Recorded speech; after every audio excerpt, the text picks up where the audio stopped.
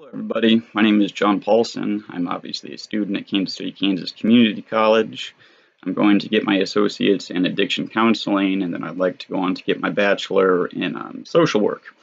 I am a recovering drug addict myself. I got in trouble with pain pills and that kind of stuff, and I would hope to show people that there is a better life out there. There is hope, and you can put the addiction behind you, and so that's kind of my goal, my long-term goal when it comes to going to school. Let's see, a little bit about me. I'm a big Kansas Jayhawk basketball fan. Allen Fieldhouse is kind of like my mecca. I like to read in my free time. I play video games.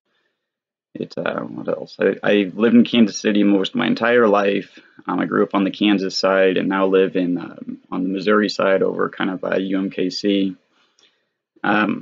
I originally went to college after high school to Montana State in Bozeman, Montana. I was going to go up there to study architecture, and I spent a little more time skiing on the mountain and camping in the woods than I did studying. And so I came back here and spent about a decade in the restaurant industry. I was serving tables and bartending for a while. I guess that's kind of my basic information. When it comes to taking this class, I'm terrified of public speaking, and my counselor, my advisor, and I decided probably best to get it over with and out of the way so I don't have to sit there, fret, and worry about it for the next year and a half. I just finished my first year of school here last semester. I've gotten all those prerequisites out of the way.